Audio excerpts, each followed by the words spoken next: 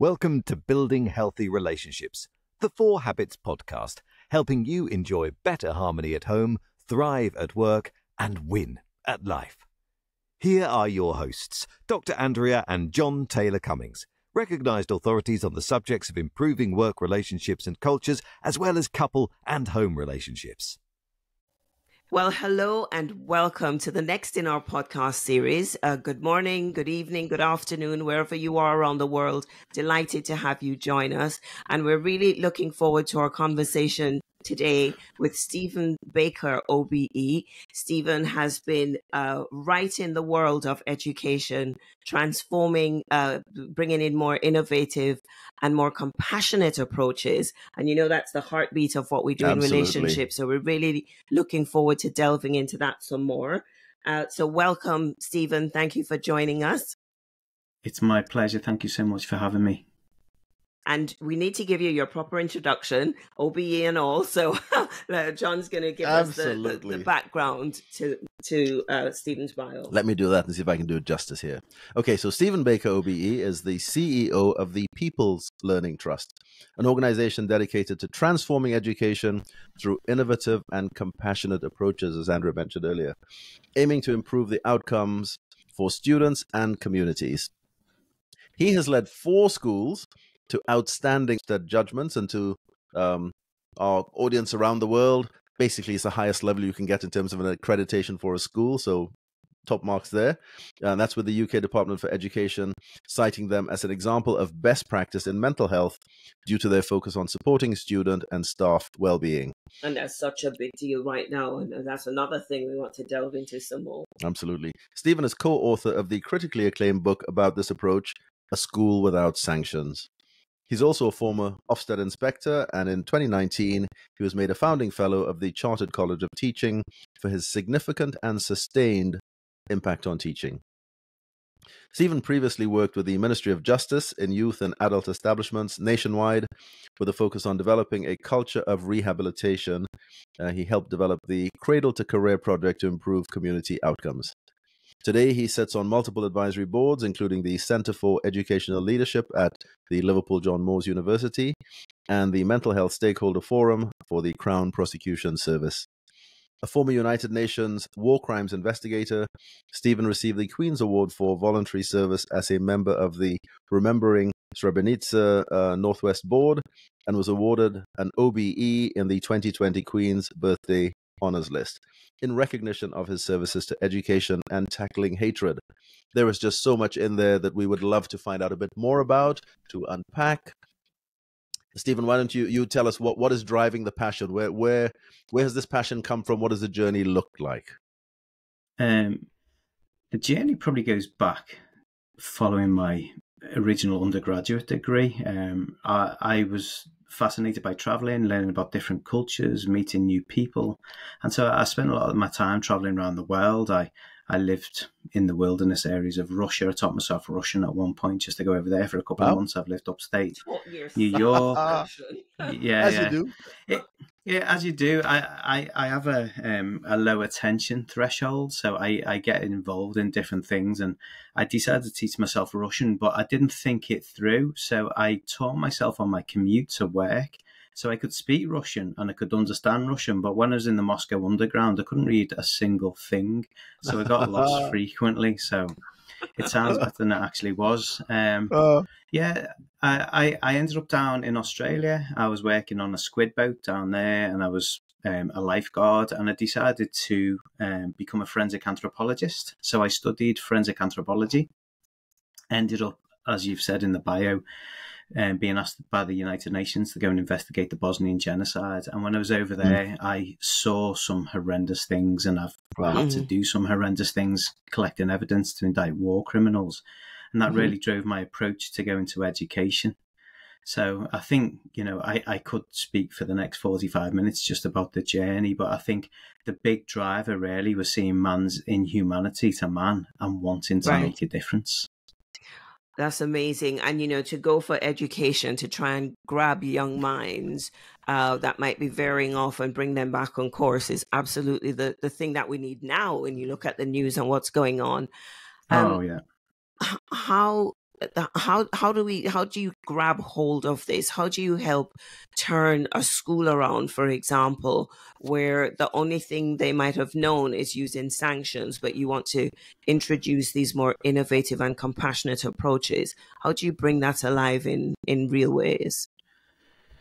Yeah, so I'm really fortunate in having a science background, and I was very lucky when I entered education. I rose through the ranks relatively quickly and became a head teacher, and then I could start to develop cultures how I wanted them to be developed in the schools and organisations that I work with. And what I did is that I got heavily involved with a good friend of mine, Professor Alice Jones, who's she's a professor of neuroscience and psychology at Goldsmiths. And we looked at when you're working with children and young people who have suffered, adverse childhood experiences and trauma in their lives, and they're in specialist schools for young people with behaviour issues, we realised that if you do what you've always done, you get what you've always got. And the system wasn't working. Absolutely. It wasn't right for these young people. Perhaps punishment works for the majority of people. If my wife says to me, "Do that again, you're sleeping on the couch," I don't do it again. However, if you look at the significant minority now globally, punishment simply doesn't work, and punitive measures don't work, and putting young people and children into isolation and whatnot, that's probably one of the most socially devastating things that you can do to people. So we decided to go the other way and look at what might work. So we decided to remove punitive measures from the schools, and obviously using that approach, everyone was very, very concerned that I think they basically thought it's going to end up like the Wild West. You have some of the most challenging, potentially aggressive and violent young people, and then you remove punishment. But actually, it went the other way, and some of the results we've achieved as a set of schools that I've worked with have been nothing short of phenomenal. Our latest set of results at my current school are probably comparable to mainstream schools, which are just filled with neurotypical young people. They've been absolutely phenomenal. And what was that? Oh gosh, there's so many questions I want to ask as a parent. I want to sneak in with one there, though. I mean, that's a great outcome to get, but at any point where you're just thinking, "Oh my goodness, this could go wrong here. This may not work. We may end up with a load of deviants on our hands." Yeah, absolutely. There's always self-doubt. I think it's right to have that self-doubt. I think one of the biggest challenges that I had years ago was asked to go into a primary school for children with social, emotional, and mental health difficulties. And so we had, 6 to 11-year-olds who could be very violent and aggressive, and they were self-harming and threatening each other. And there was a big change in terms of the staff, and the leadership team and the governing body were removed. And there was a police investigation into the school, and someone came along and said, "Will you go in? Otherwise we're going to have to close the school." And that could potentially be a career ender if you get it wrong. But, ultimately, why are we doing it? I think because of what I've been through, I've got a lot of meaning and purpose in my life, and I want to make the world a better place. Yeah. And so I said yes. I said yes with a caveat that we do it our way, and we do it using these compassionate approaches, and we focus on relational approaches and restorative practice and reduce those challenging behaviour, not by managing behaviour. So I'm a big scary guy from Liverpool. I could go and scream and shout at children. But what I wanted to do is help them change their behaviours habitually over the long term by rewarding what we wanted to see, engaging with them more effectively, having those relationships and building trust. And within 18 months of us being there, that school went from closure to outstanding. Oh my word. So can you give us an example, Stephen? That's where I was going. You have a child who, for whatever reason, background, broken home, pain in their history, turns up with this violent approach or self-harming, and you're no longer punishing them. What do you do with this child in front of you? Like, what do you do first? What do you do next? What's the journey that you aim to take them on? So before any of the children or young people join our school, we meet them. So we have a really detailed transition period where we get to meet them. We get to understand what makes them tick. We find out everything about them, about their lives, about their previous education careers, if you will, in different schools. and we get Is to this know from them. the child, or do you find this in conversation with the child or everybody else as well? Absolutely everybody, from the child themselves, because pupil and student voice is absolutely critical. We need to know what their understanding is from parents, from carers, from families, from grandparents, from schools, anyone and everyone. We want to know more about them. And then once we've done that, we can start to build a relationship with them. And that relationship's absolutely vital, because we need to get trust. And once we've gained their trust and we start to understand them, we'll build their self-confidence. If we build their self-confidence, we build their engagement. If we build their engagement and get them to care, we start to improve what we call botheredness. We get them to be actually bothered about what's going on around them. So this approach and developing the relationships is certainly time consuming. It's not an overnight fix. It doesn't happen straight away. But what it allows us to do is it allows us to move our thinking upstream. So we're not reacting to the behavior we see in front of us. We're starting to be more proactive about our whole approach. I think what Alice talks about in some of her research, and she's done meta-analyses of how to improve behavior culturally across institutions, is she works with us so we don't just focus on tackling the antisocial behavior. We actually promote and demonstrate pro-social behavior, because a lot of children and young people simply don't know how to behave appropriately. So that's absolutely critical. Modeling those behaviors and modeling them between staff as well, and developing relationships with staff. Those relationships come from clear and effective communication. So we start off with communication. Yeah, I'm not surprised that you mentioned that Alice is applying this into corporates, because the themes and the language that you're using, we could be talking about inclusion and how do you change toxic cultures in an organization to become more relational, more compassionate, with more empathy. And this idea of not just being anti the bad behavior, but being very clear of the behavior that you want and rewarding the good behavior is a challenge. How do you manage, how do you, in a sense, ignore the behavior that you don't want and reward the one that you do want? It's a real challenge. And what you've got to do, there are some behaviours that we simply cannot ignore. So we cannot ignore if someone assaults a member of staff. We cannot ignore it if someone's bringing illegal drugs into the school. So we have to act.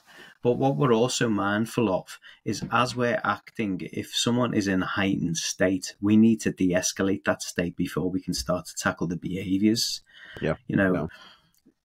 If the fight or flight, response kicks in, adrenaline has a half-life of about 45 minutes. But we're not only dealing with the incident itself and a heightened state from that, we're also dealing with the potential threat.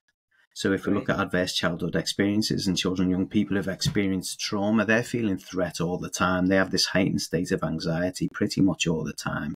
They're on a hair trigger. And it's not just a real threat. It could be a perceived threat or the memory of a threat. So if a child or young person is heightened and then they are triggered again by remembering something that's happened, they're going to stay up there. And there's no point trying to deal with that behavior or tell them to look at me, or you're going to do this, or this is going to happen next, because they simply don't care. And it's not that they are not caring people. They are in such a state of heightened sensitivity, and their behaviors are heightened. Their frontal cortex pretty much shuts off. And so they genuinely don't care. So we need to bring that state right back down. Where possible, if it's low-level behaviour, you try and ignore that behaviour and then catch someone doing the right thing and reward that behaviour. And if you want it to happen, I'm really lucky. I've got 2 young daughters, and they're my guinea pigs. I've been practicing on them for years and years now. And loads of people always say to us, we'll be out in public and strangers will come up and say, your daughters are so well behaved, they're beautifully behaved, but it's because they're my guinea pigs and that's what I practice. And every time I catch them doing something right, I praise it, because the theory is based on some neuroscience work by someone called Donald Hebb back in the 50s and 60s, and it's about repeating that behaviour, and it's about making it become ingrained and having a new neural pathway through it by repetition, repetition, repetition. Wow, I just love there's so much in there, so much good stuff in there. What I found particularly interesting, actually, that was talking about this heightened state and talking about as you said, adrenaline has a half-life of 45 minutes. I love that. For me, that is just so practical, where you then know, okay, they're heightened, no point doing anything just now, time it, wait for it to drop off a little bit, wait another 45 minutes, down and down again. But that's something practical you can work with there. So powerful. I was going to say, do you have any examples where you've seen situations that are, not looking good, things are going out of control, but you've applied some of these principles and turned it around? Any examples that you're able to share? Absolutely. I think more of an unusual example, when I moved into the primary school, we didn't have a great building, but we had a lot of space. So what we introduced was a farm. And it might sound a bit odd. We ended up with pigs, with chickens, with goats, with sheep. And if anyone ever tells you to buy a micro pig, it's a lie. They grow big. So we ended up with a micro pig that was the size of a small car. But what we found is if we identify that the child was starting to become heightened in their behaviours, and they were starting to get to a place where we didn't want them to be, we'd ask them to go and work with some of the animals, because they were absolutely fascinated by the animals. And it was almost providing them with the opportunity to de-escalate themselves and also provide social support to the animals. We'd say something like, Elmo the goat isn't feeling well today. Could you just go and feed him some carrot, or go and feed some grass, or whatever we did? Because that social support works both ways. Not only does it de-escalate the child, but it also helps them feel better about themselves, because they're doing something good for something else. And it also works on a peer-to-peer basis. So we'd ask young people who we thought they might, sometimes we'd get a phone call from home to say that X, Y, or Z is in a fairly heightened state. They've not had a good night. They've not slept. Something's happened. So we'd automatically pick them up, and rather than berating them or putting them in isolation or asking them to do something else, we'd give them a job to do. And that helps us build that relationship, because people like helping other people. Yeah. Fundamental wiring. It's just so amazing. And I'm sure there's so many skills that we could apply to conflict between adults. They say conflict in the workplace is so high as it is. And de-escalating what's going on in the world now. So many of those skills that you could be applying there. What are some of the principles that you would encourage people to apply in tense situations, in situations of misunderstanding, just, between adults, for example, not necessarily children? I think if you consider some of the 4 habits that you speak about, I like the ask, don't assume. We often assume things, don't we? And we go in, we think we know, particularly as teachers, we're the adults, so we know better than you. But we shouldn't assume. We don't know what shoes the other person is walking in. We don't know what they've had going on with them. There was an example I remember from maybe 10 years ago, and I had a really good relationship with a young person at one of my schools. And one day someone came into my classroom and said, listen, I'll change his name. Said, get outside. David's really upset. He was trying to kick a door off the hinges. He had someone by a lanyard around the throat, and he was screaming and swearing. And this was not his behaviour at all. And they were trying to react to his behaviour. So I went out and spoke to him and just found out what was going on. 90% of the time, he's the most beautiful young man. He was brilliantly behaved. You could rely on him to do jobs. We had a great relationship. He'd been evicted with his family that night. So he didn't know where he was going home to. He was doing well in school. He didn't know if he was going to see his mum again. He didn't know if he was going to see his siblings again. And then if you consider Maslow's hierarchy, some of those fundamental pieces, not just right at the bottom of the hierarchy, but further up in terms of relationships and security, everything was out the window. How could we expect him to engage with his academic work? We couldn't. Indeed. So I had to speak with him, take him away, and just give him the opportunity to tell me what was going on. Yeah.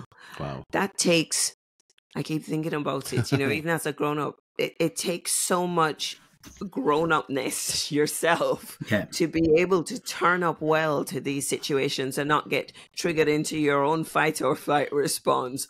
How do you look after you to be able to turn up well? I think that's really important. It's really important. I'm actually only 23. I just look like this because I'm so stressed all the time. No, I think emotional intelligence is key. So what we do, or what we've done in all of my schools and at Everton Free School at the moment and the football college, is we focus not just on academic attainment, but the holistic progress of the child as a whole. We look at some of the 21st century skills that you won't get tested on, but are crucial. So resilience, emotional intelligence, just that have a go attitude, getting people out of the comfort zone. And I think it's really important to understand your own emotions in terms of EQ as well. So what I go out and I do lots of keynotes and I talk about this neuroscience and psychology, but one of the key things I say to people is take a breath, because it's no good just running into a heightened situation without managing your own emotions first.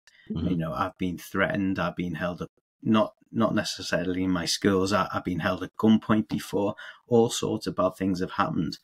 What you need to do is just take a breath, manage your breathing, and just focus on the behaviour, not the person.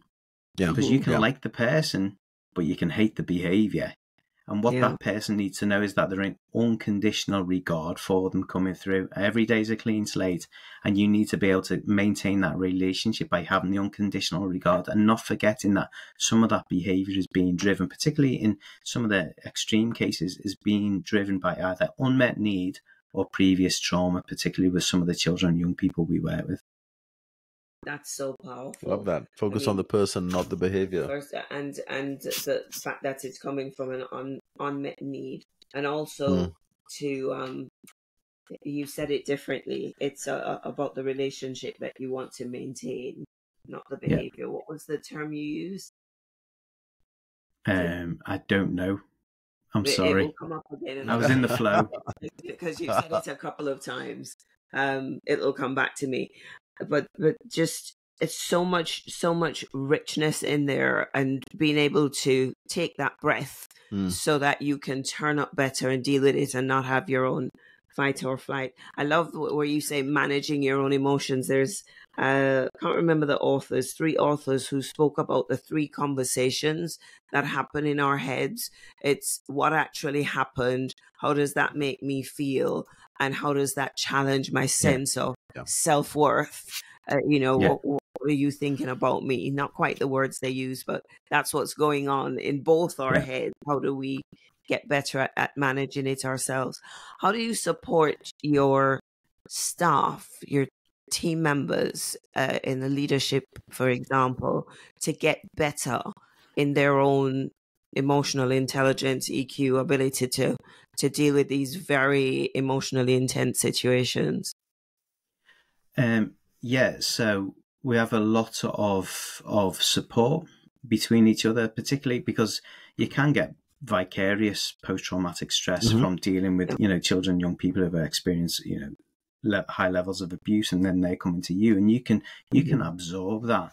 So what we do, we have lots of networks where we can speak to each other about it, and we can help decompress. We have different systems whereby we can go and speak with mental health workers. So at Everton Free School, we have a multidisciplinary team. So there can be issues trying to get child and adolescent mental health support services through the NHS at the moment. There can be huge waiting lists. There can be massive waiting lists to get a psychologist. So we've stopped that because our focus is to go upstream to tackle these behaviours before they actually manifest. I have my own educational psychologist who comes into Everton weekly, who's phenomenal. I have mental health support workers. I have speech and language therapists. I have family support workers who can go out and work with the families as well to help them with their understanding of their child's behaviour. So we have this multidisciplinary team in place right at the heart of the school. Wow. With regard to the staff, whenever I try to develop a culture in a school, I love using some of the work by, I don't know if you've ever come across Kotter. I think Kotter was in the Harvard Business School. So yeah, just a fantastic, great book about penguins and icebergs melting as well, and the need to change a culture. But one of the most important things that I do is I don't micromanage people. So I have a fairly compassionate approach. I don't have a hierarchy with it. There's obviously a hierarchy within the structure, but in terms of relationships and speaking to each other, I flatten the hierarchy right down. I don't micromanage, and I have an element of psychological safety within the workplace. So I'll give someone a job to do, I delegate, and I have devolved leadership so different people can own their own areas of the school and the development. And I support them to get to where they want to be rather than try and be critical. I just give them the opportunity to have autonomy. And they've already got the meaning in their work anyway, working with young people who are often challenged. So they have that meaning already. They have autonomy, and I'm not micromanaging them. I'm just supporting them to go on a journey. So it tends to be really successful. Wonderful. I mean, it sounds like you're, with all the challenges of the behaviors that come in and the transformation that needs to happen, it sounds like that's the environment that people would want to be in anyway, in the midst of all the change going on. So given all you've achieved, Stephen, what next? Where do you go now? You know, you've done some great work, but what's still on the radar for you? There's quite a lot going on the radar. So I moved more recently to Everton Free School. So Everton Football Club, the Premier League club, they have their own pupil referral unit or alternative provision school for 120 children, young people with challenging behaviour. But we also have a football college, and we have our own degree. So I've got a lot going on there, but we've just become a multi-academy trust, and I've stepped up to be the CEO.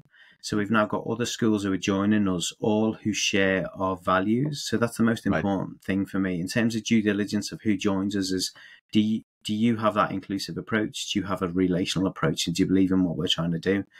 So in the next couple of years, you know, we'll be a fairly large organisation with multiple schools. You know, $1 million. Sorry, I've just come back from America. You know, huge £1 million budgets. And I'm really fortunate. I do sit on lots of steering groups and advisory boards. So I help advise. I've advised the Department for Education, the Ministry of Justice. I do work in various prisons as well. And something I'm really passionate about is a place-based change project I developed with a local billionaire who gave some funding to a charity, and I helped set it up, and I used to sit on the steering group called Cradle to Career, where we're changing an entire community. So it's not just academic outcomes, it's right away from cradle to career. And we have faith sector, private sector, third sector, public sector organisations all pulling in the same direction. That is just amazing, because when you can start seeing it rippling through to impact in the community, that's when you're getting real change in the nation and in the generation that we really need to be supporting. You know, since COVID, for example, mental health and stress concerns are just continuing to skyrocket. How would you advise? So with your school and your experience, there's lots that you already have in place and know what to do. For schools that might be starting from scratch, based mainly on punitive or sanction type of control, how would you encourage them to invest in a more relational or more compassionate approach in general, even if they're not, you know, predominantly challenged behaviors coming in? I was going to say, just before you jump in there with a response, Stephen, I think that is going to be so topical now, because as I understand it, the new Labour government have made announcements as they want to withdraw. I think in a school setting, to be fair, we haven't had corporal punishment for a while, but I think they are now saying they want to remove that even in the home, make it completely outlawed. So I think the nation of the UK is moving in that direction of saying, actually, sanctions are not necessarily a good thing. What's going to fill the gap? Yeah, how do we do it? How do we do it? I think a lot of people who visit my school, they can't quite believe it's true, so they come and visit and they expect no consequences, but that's not what we did. There are always going to be logical and natural consequences in life, so consequences are still in place, but we don't use punitive measures, we don't punish, we don't shout, I've personally never shouted at my daughters, and I don't need to, because You deserve a what medal. we found, I think so. I know, that's why I look like this. I'm exhausted.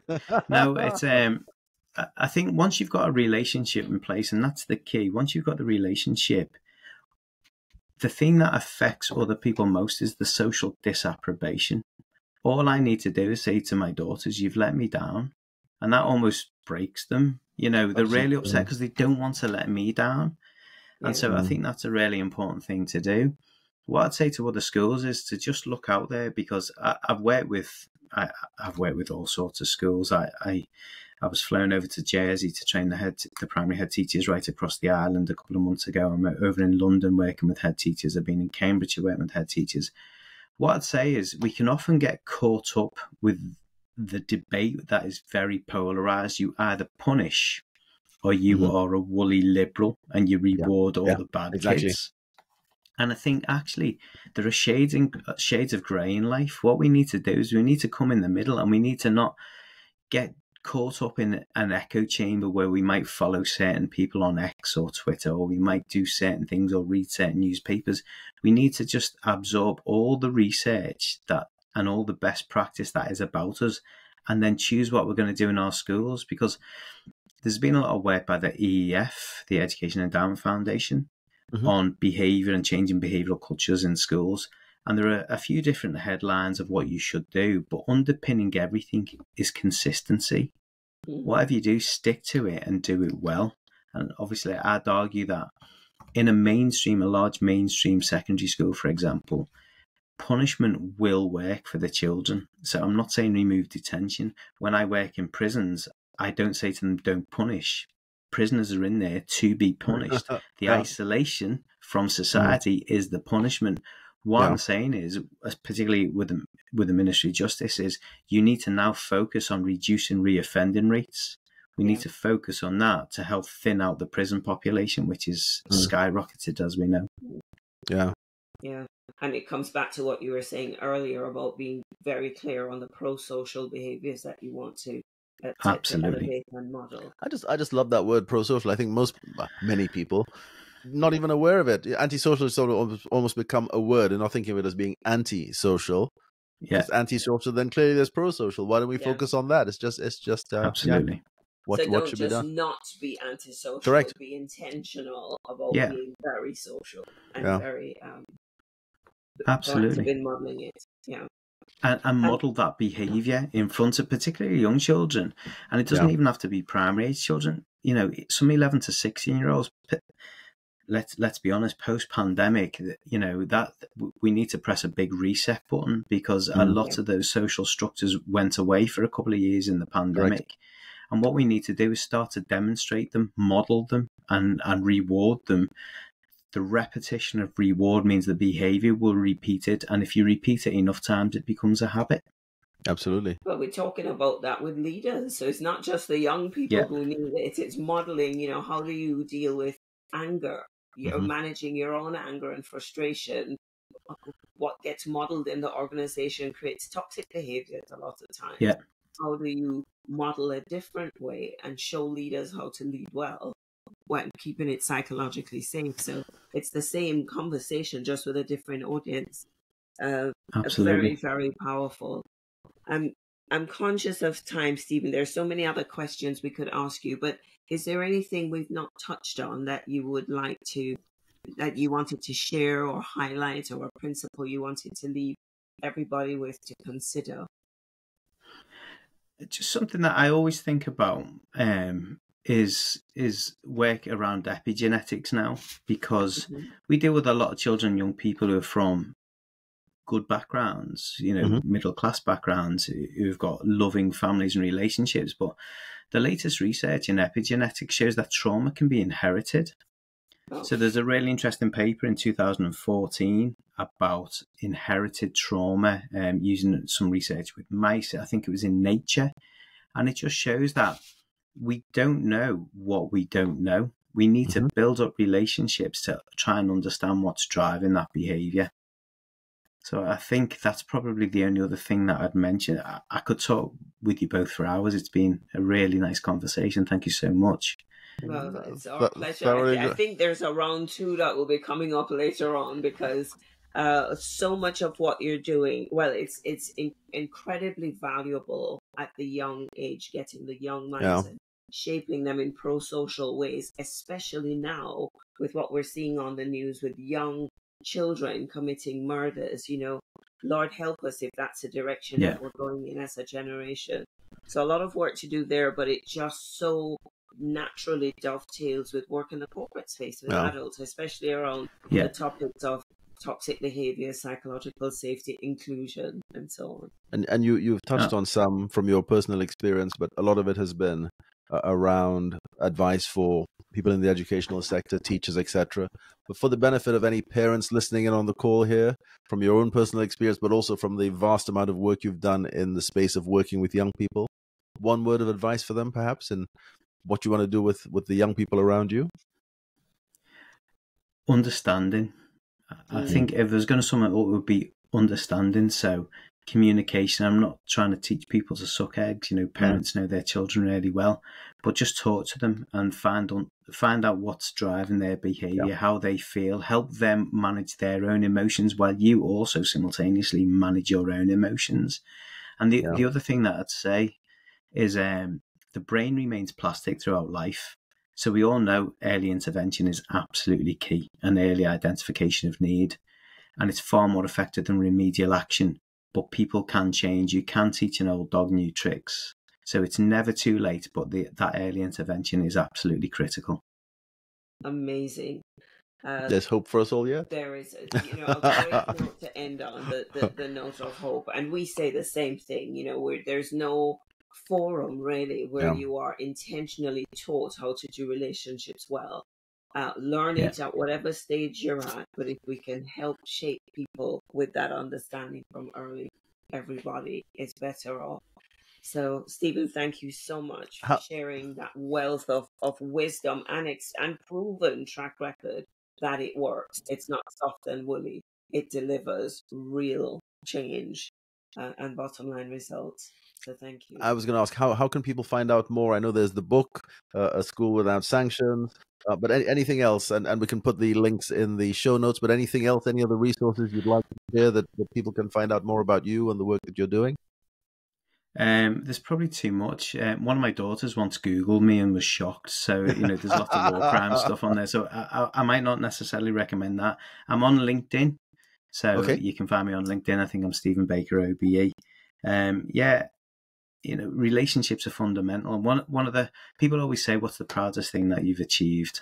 And there aren't, but Ofsted wrote 2 things about 2 of my schools, and one was relationships are the key to success, and the latest was the school builds exceptionally trusting relationships. And I think that's what we need to remember. Relationships are crucial. At the heart of it all, humans are relational beings. We need to be with other people, and we need to understand ourselves and other people. What a note. I know. What a note to end on, bringing it right back to the center. Knowing yourself, knowing others, and building those trusting relationships. Awesome. Thank you. Thank you, Stephen. We say thank you to you. Huge, tremendous thanks. And thanks again to our audience for listening in. We do this because of the impact that we believe it's having out there. The feedback we get is great. People are hearing these tips. They're being inspired. And we know that after today's session, people will leave with some great ideas, some tips. I've certainly come away it's just reinforced some of the things that I've been doing, especially in interacting with our children who are now all sort of grown young adults now, but just remembering back to some of the times where they've had moments of irrational behavior and not responding to that. And actually, once you probe and, as you say, build understanding, you discover actually there was something upstream. Again, I'm using all your language here now, something upstream that was impacting them and coming out. So some great practical things we can all be doing to improve our relationship. So thanks again to you. Thanks to our audience, and see you all on the next show. Bye-bye. Thank you.